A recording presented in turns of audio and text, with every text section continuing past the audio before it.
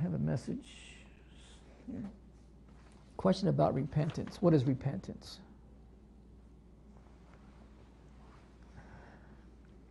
You hear that a lot. You got to repent. You got to repent. And the question always says, repent from what? Repent from your sins.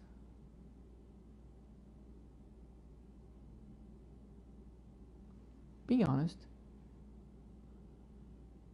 You've heard that being preached to you, or heard it on some Christian program, or maybe some Christian that walks up to you and starts to talk to you about the subject matter, repenting. You got to repent of your sins. You have to ask forgiveness of your sins. That's different from repenting.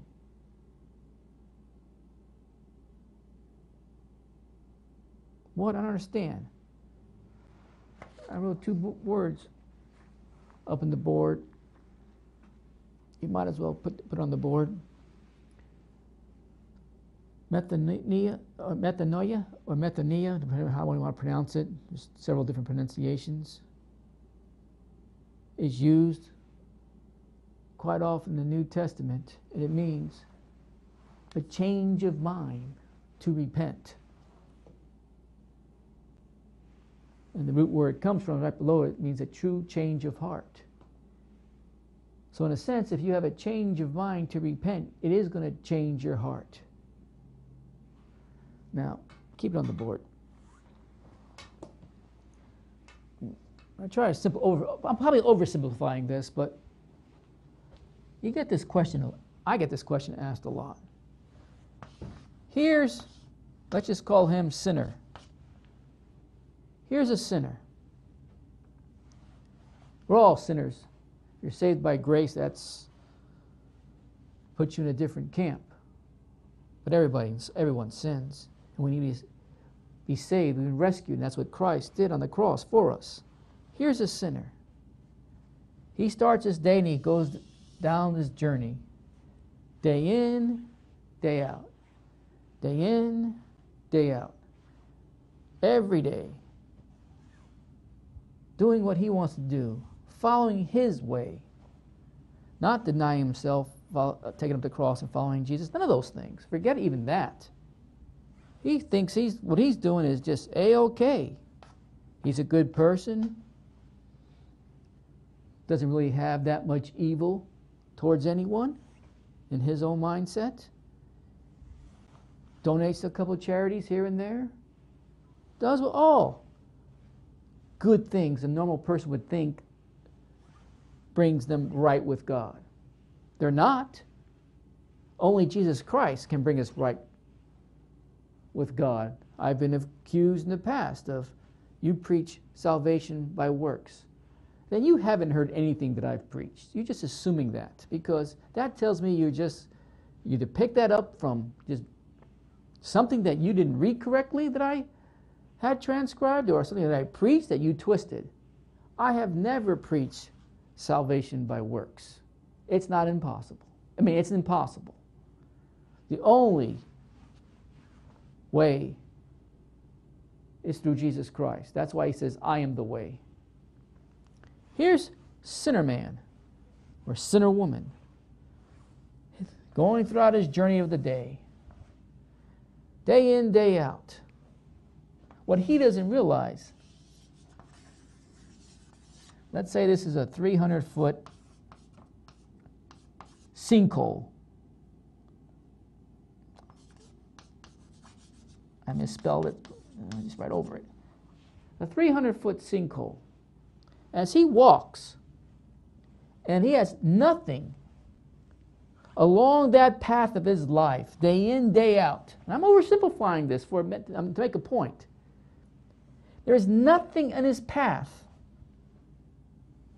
either by his or her choice, or by not ever been told the truth, rightly divided.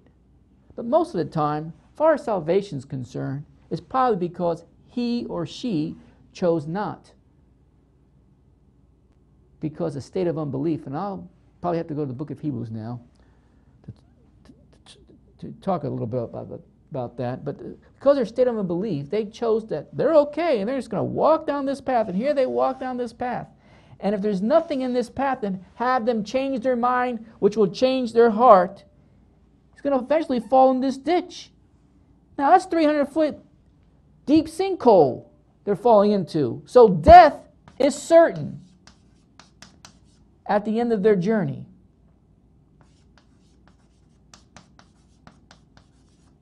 Death is certain. But what if? What if there was some signpost, some message that says, wait a minute, you, sinner man or sinner woman, think that you got it all set right in your mindset, and you don't need Jesus Christ. As long as you do good things, good deeds, and be a good person. What if you're wrong? Now, along your journey, there's a signpost. That signpost is the gospel, the good news. Now, before you get to this sinkhole, which is certain death, or the end of your life, let's just call it that, thank God you at least give the opportunity. That's where this ministry comes in, and other ministries that write by the word.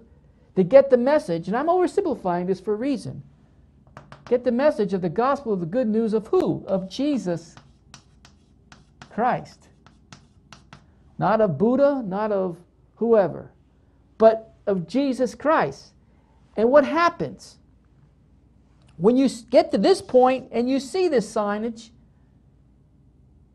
it's going to you're going to reject it because you're in a state of unbelief and you're going to continue down this road to certain death, or you're going to have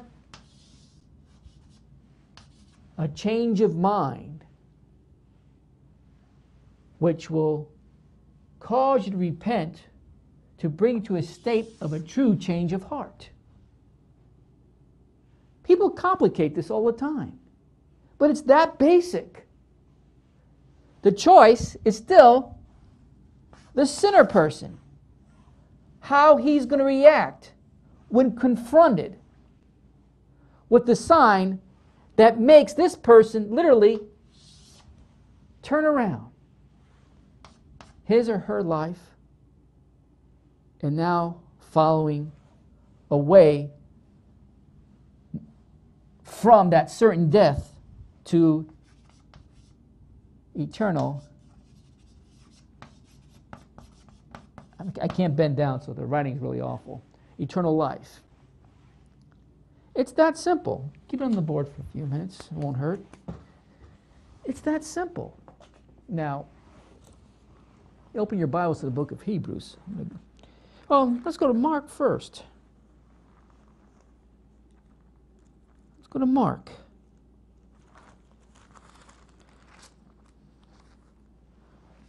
See, there's been people, many preachers that are, and even people with good intentions that have no business communicating really what I just presented on the board because they have no clue what it really means.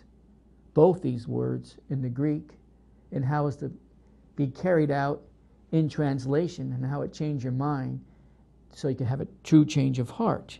And they keep preaching that, oh wow, you have to repent.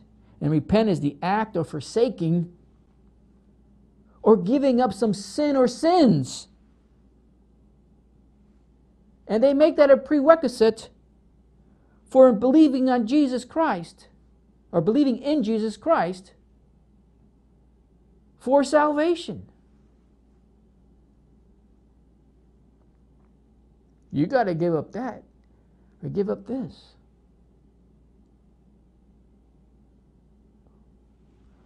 Mark chapter 1, verse 15. And saying, the time is fulfilled and the kingdom of God is at hand. Repent ye and do what? Repent ye. There it's a change of heart.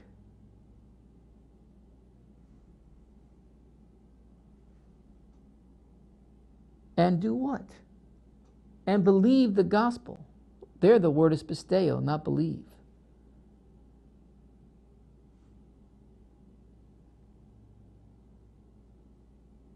Have trust, have confidence in the gospel, the good news of Jesus Christ. What Jesus preached and what Jesus communicated was to sinners is to have your mind change and believe now in me, the good news, the gospel of Jesus Christ.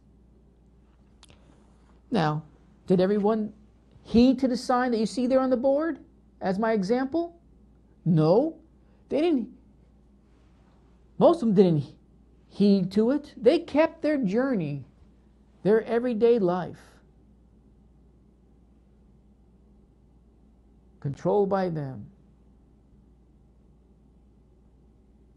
moving forward what they thought was right. And they didn't think they needed Jesus Christ. I mean, you go to the big book of Hebrews, chapter 3.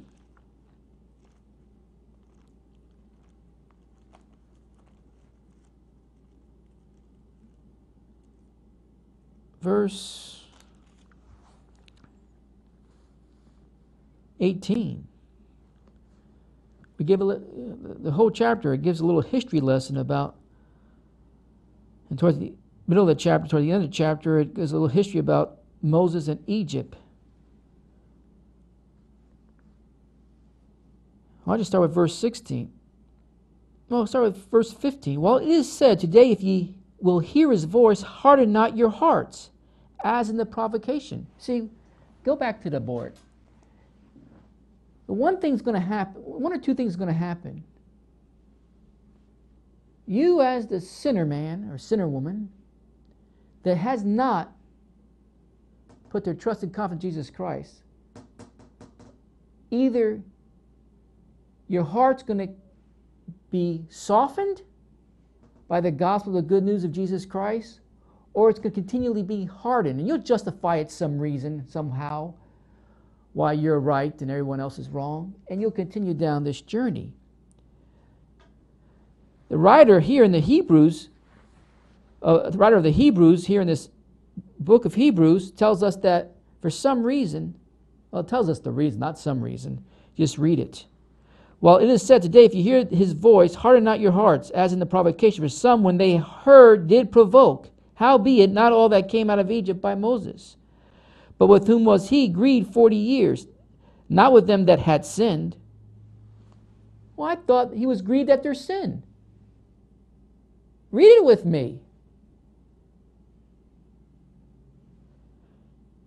For some, when they heard, did provoke, howbeit not all that came out of Egypt by Moses. But with whom was he grieved 40 years? He's asking the question. Ask it to yourself and what you've been told and what you've believed all these years. But with whom was he grieved 40 years? Was it? That's in italics. That's not even in the original. So scratch that out. Not with them that had sinned. So he wasn't grieved with them that had sinned. Whose carcasses fell in the wilderness? Read on. And to whom swore he that they should not enter into his rest? But to them that believed not. There is refused to be obedient. Obedient to what? To his instruction.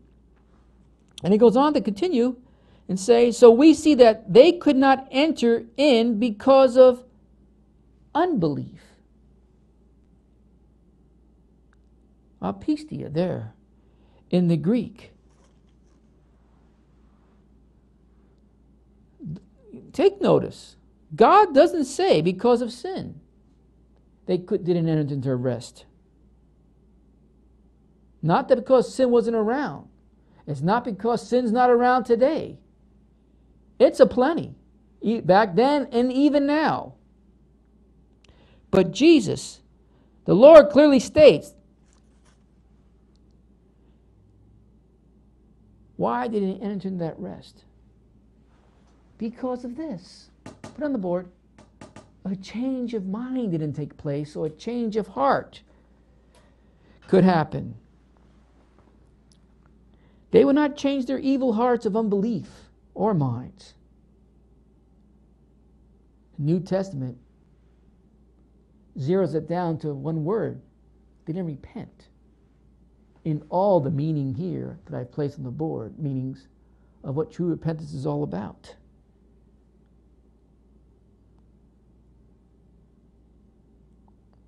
It's not in the book of Hebrews, even it warns, I guess, even believers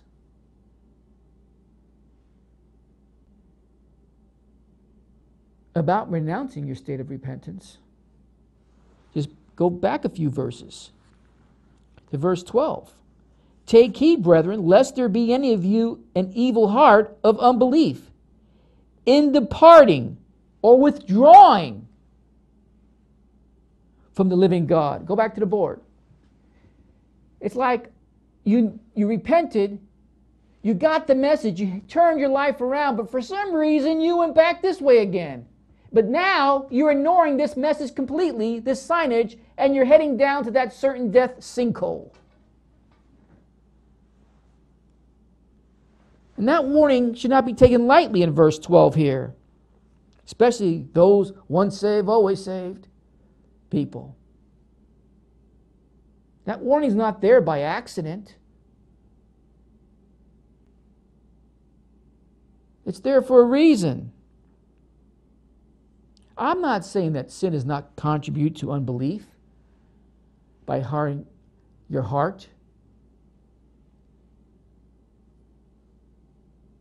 or somehow desensitizing you from the consciousness of what sin does to you and how it destroys you, destroys your life, destroys families, destroys souls. I'm not saying that doesn't happen. But all I'm saying, especially in our world today, most will get this message of the gospel, the good news of Jesus Christ. It's going to depend on how you respond to it. Is it going to change your mind? Is it going to lead to a true change of heart? Verse 13 says, but exhort one another daily. That's what I'm doing right now, even to the believers. Because the warning of the possibility of you removing that signpost and forgetting about it for some reason, or somehow changing what it truly says and what it wants to continually to mean in your life, and you substitute it with something else, which can't happen. You see saints that even Paul dealt with that backslid and just flipped around and start heading way back to that sinkhole that I drew on the board. But exhort one another daily while it is called today, lest any of you be hardened through the deceitfulness of sin. After repenting, you think Satan's going to let up? He's going to throw every deceitful trick he has in up his sleeve or in his book, wherever he keeps it, at you.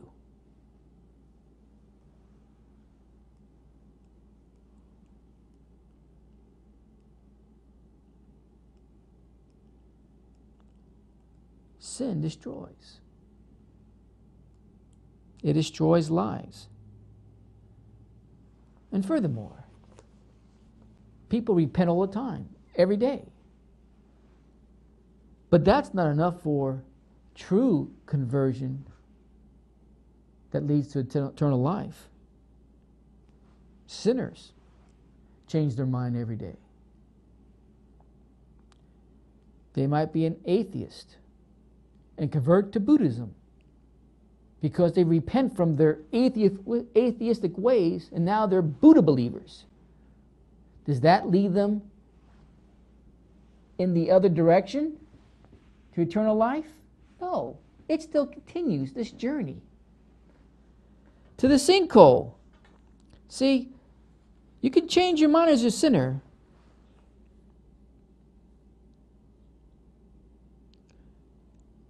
But you must repent and change your mind about your unbelief. Unbelief in who or what?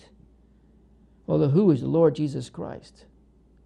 And only He, nothing else, leads to salvation. You're going to have to make the choice when you come across that signage. And the signage is an example of someone preaching you the good news of the gospel of Jesus Christ.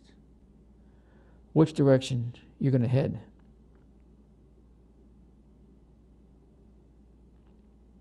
Listen, and the battle rages. We all sin. We repent for sin. And sometimes, I'm not going to get into your own mind and your own sins. There's a battle going on because you're fighting against those sins constantly. Read Romans 7 and read it slowly. I don't have time tonight to get into it. You could see that struggle that Paul refers to. The back and forth struggle.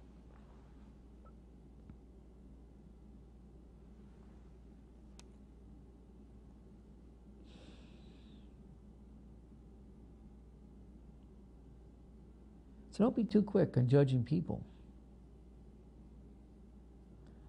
who said they have repented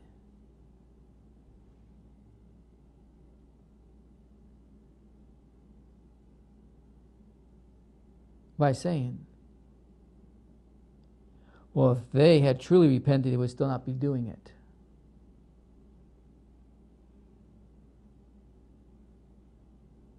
That's just a self-righteous statement.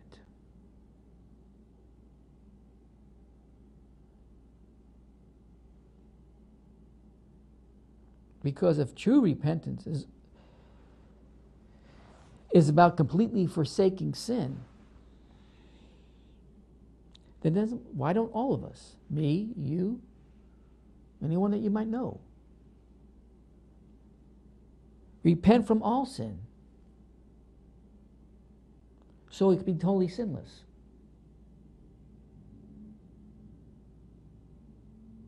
Right?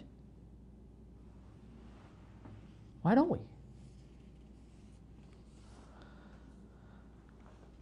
See, Bible repentance is about a changing of a mindset. Our minds. Our wills. And to start walking, not in the power of the flesh, to try to change sin, but let the Holy Spirit, now that it's in you because you're trusting and having confidence in the good news of the gospel of Jesus Christ and He and God as Father, do the changing. Our lives should be filled with repentance daily, if you really think about it, and daily changing our minds.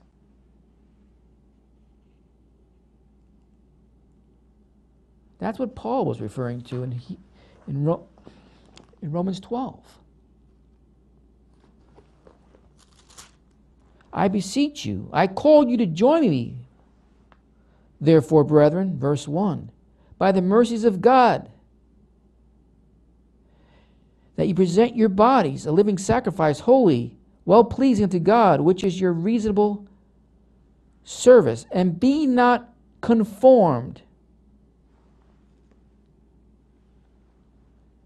or literally fashion oneself to this world, but ye transformed or changed by the renewing of what?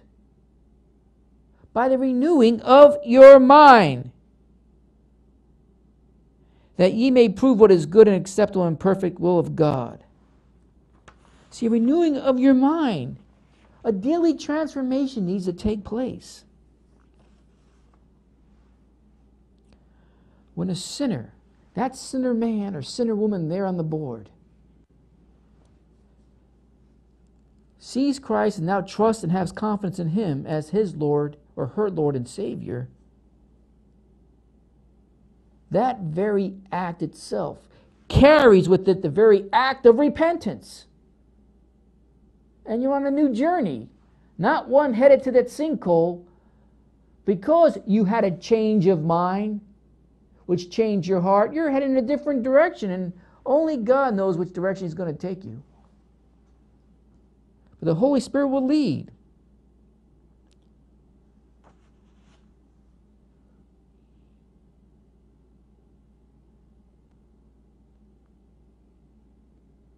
True repentance is a change of mind, a change of heart, a change of will, a change of destination, a final destination.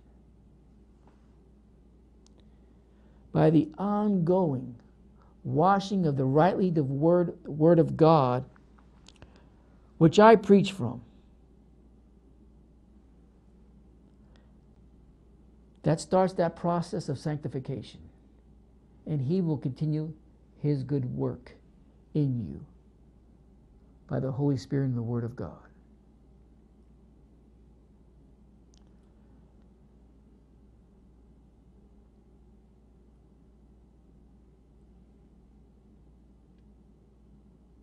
That's what repentance is all about. I oversimplified it not to confuse the subject matter. But true repentance is a change of mind that leads to a change of heart. And now He takes over and He changes your destination. The problem is, too many people don't like the destination. So as they flipped it around, that's why the warning in Hebrews 12, what was it? Hebrews 12.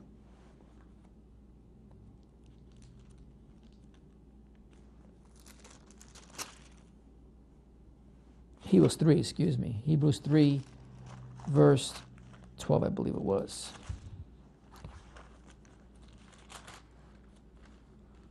Take heed, brethren, lest there be in you an evil heart of unbelief in departing from the living God.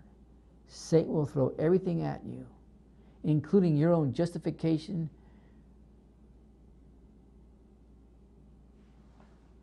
and reason why this signage, even though you might believe it to be true, but somehow you had to build on to this signage and rewrite the Word of God so you still can continue on your journey that pleases you, that does not deny self, take up the cross, and follow Jesus. Even a repenting one was forewarned. Don't let that spirit of or evil heart of unbelief come into your life and flip you.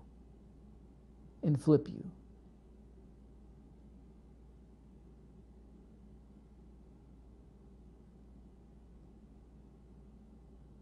You got it? Well, if you do, let me know while they play this song. Change of mind, a change of heart. Play the song.